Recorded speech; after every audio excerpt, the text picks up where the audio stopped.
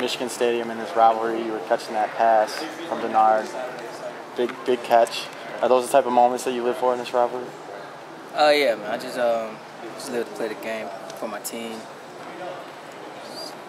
Just expecting a hard game, like a full 60 minutes football, hard-nosed football. So, don't care about the big plays. That was 2 years ago, so I'm just focused on this Saturday.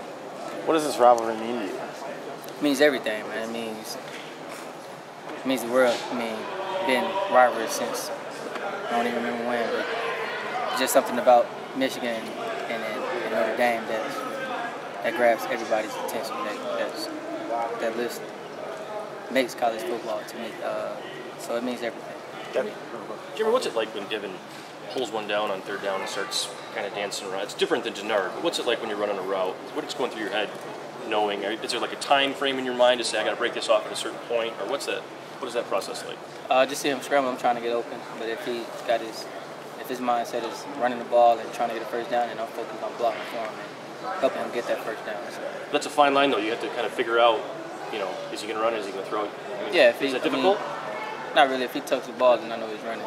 If he still has the ball open and looking downfield, then obviously he's passing the ball. So it's just a matter of me just paying attention to him and just knowing what he wants to do. And is that kind of a money time for you guys? Sometimes that can really be an easy catch. It can lead to a big play, but also can lead to him just getting the first down. So I was just focused and paying attention to what he wants to do. It seemed like he was on Saturday more willing to take chances with you than he is with other guys. Do you know that, like, when you have a window, like even those cornerbacks are coming across and he's still trying to fire it in there in the end zone, you know that he's going to take that chance with you sometimes?